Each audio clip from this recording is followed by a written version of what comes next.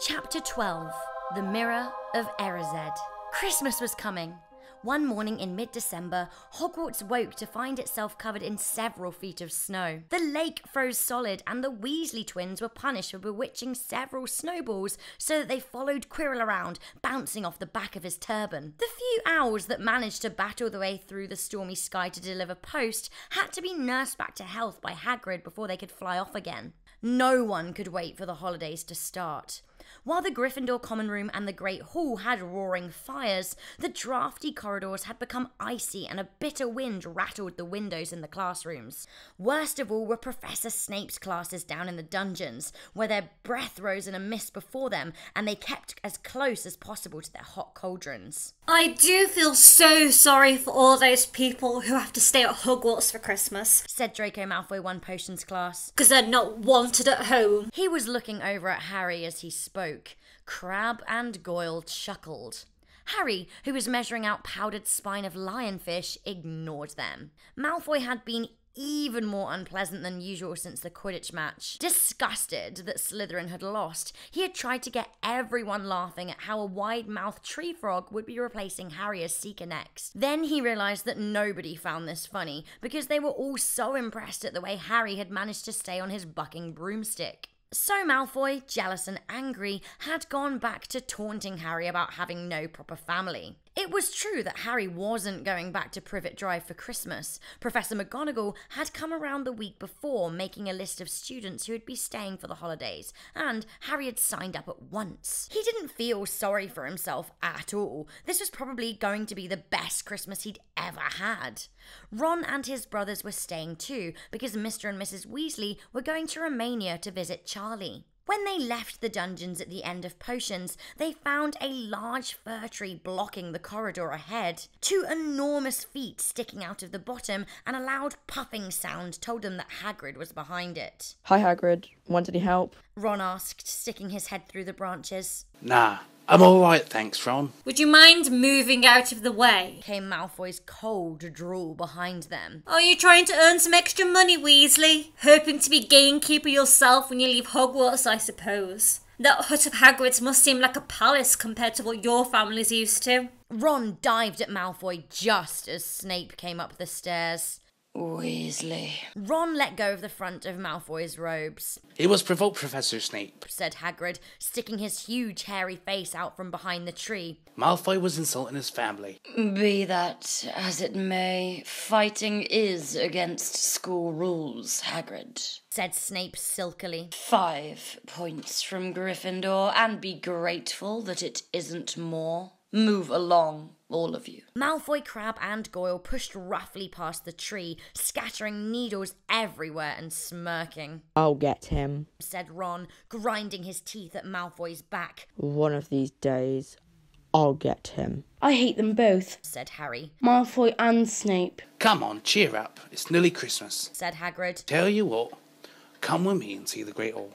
Luck's a treat. So Harry, Ron and Hermione followed Hagrid and his tree off to the Great Hall, where Professor McGonagall and Professor Flitwick were busy with the Christmas decorations. Ah, Hagrid, the last tree. Put it in the far corner, would you? The hall looked spectacular.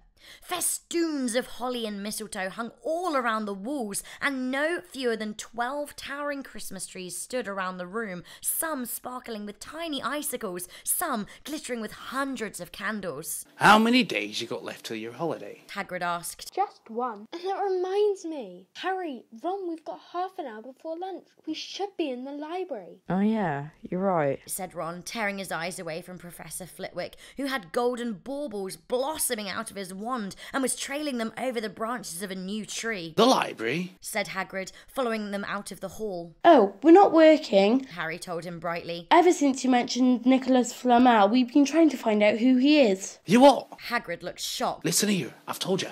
Drop it. It's nothing to do with you or that dog's garden. We just want to know who Nicholas Flamel is, that's all, said Hermione. Unless you'd like to tell us and save us the trouble, Harry added. We must have been through hundreds of books already and we can't find him anywhere. Just give us a hint. I know I've read his name somewhere. I'm saying nothing. said Hagrid flatly. Just have to find out for ourselves then. Said Ron, and they left Hagrid looking disgruntled and hurried off to the library. They had indeed been searching books for Flamel's name ever since Hagrid let it slip, because how else were they going to find out what Snape was trying to steal? The trouble was, it was very hard to know where to begin, not knowing what Flamel might have done to get himself in a book. He wasn't in Great Wizards in the 20th Century or Notable Magical Names of Our Time. He was missing too from Important Modern Magical Discoveries and a study of recent developments in wizardry. And then, of course, there was the sheer size of the library. Tens of thousands of books, thousands of shelves, hundreds of narrow rows. Hermione took out a list of subjects and titles she had decided to search, while Ron strode off down a row of books and started pulling them off the shelves at random. Harry wandered over to the restricted section. He'd been wondering for a while if Flamel wasn't somewhere in there. Unfortunately, you needed a specially signed note from one of the teachers to look in any of the restricted books, and he knew that he would never get one. These were the books containing powerful dark magic never taught at Hogwarts, and only read by older students studying defense against the dark arts. What are you looking for, boy? Nothing. Said Harry. Madame Prince, the librarian, brandished a feather duster at him. You'd better get out then. Go on! Out! Madame Pince, the librarian, brandished a feathered duster at him. Wishing he'd been a bit quicker at thinking up some story, Harry left the library. He, Ron and Hermione had already agreed they'd better not ask Madame Pince where they could find Flamel. They were sure that she'd be able to tell them, but they couldn't risk Snape hearing what they were up to. Harry waited outside the corridor to see if the other two had found anything, but he wasn't very hopeful. They'd been looking for a fortnight after all, but as they only had odd moments between lessons, it wasn't surprising they'd found nothing. What they really needed was a nice long search without Madame Pince breathing down their necks. 5 minutes later, Ron and Hermione joined him, shaking their heads. They went off to lunch. You will keep looking while I'm away, won't you? Said Hermione. And send me an owl if you find anything. And you can ask your parents if they know who Flamel is. Said Ron. It should be safe to ask them. Very safe, as they're both dentists. Said Hermione. Once the holidays had started, Ron and Harry were having too good a time to even think much about Flamel. They had the dormitory to themselves, and the common room was far emptier than usual, so they were able to get the good armchairs by the fire. They sat by the hour eating anything they could spear on a toasting fork, bread, crumpets, marshmallows, and plotting ways of getting Malfoy expelled, which were fun to talk about, even if they wouldn't work. Stay tuned for part 2 of the Mirror of Erised coming tomorrow. A huge thank you to Aidan, Lauren, James, Daisy and Isobel for taking part in this video.